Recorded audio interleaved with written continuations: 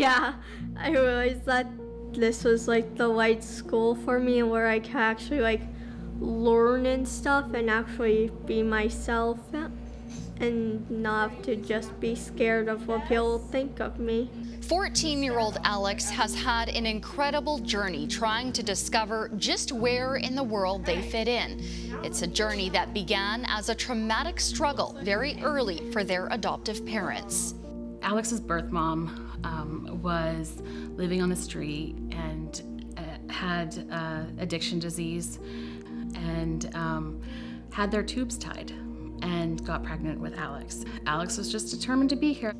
Alex has been growing up with FASD, cerebral palsy, epilepsy, dyspraxia, and ADHD, conditions that do not define them. Alex was determined to define themselves. At the start of high school, I started realizing that she, her pronouns weren't really my thing. I'm definitely not my assigned gender. So then I was like, maybe I'm gender fluid, so I went with that. But I realized I was more boy. Education in the public system became increasingly difficult as independent education plans were not followed by the school, and Alex became socially ostracized.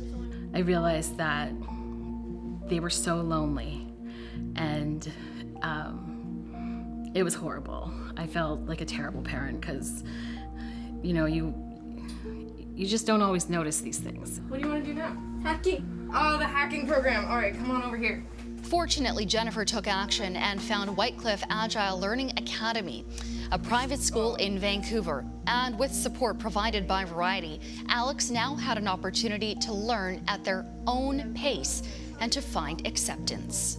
Alex had success as he came in and he felt warm, he felt accepted, he felt, it's almost like finding your place.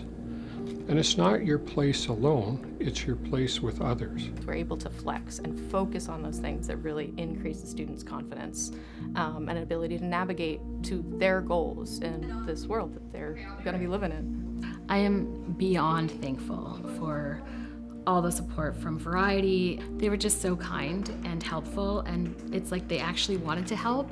Without them and without this school, like, I don't know where we would be right now.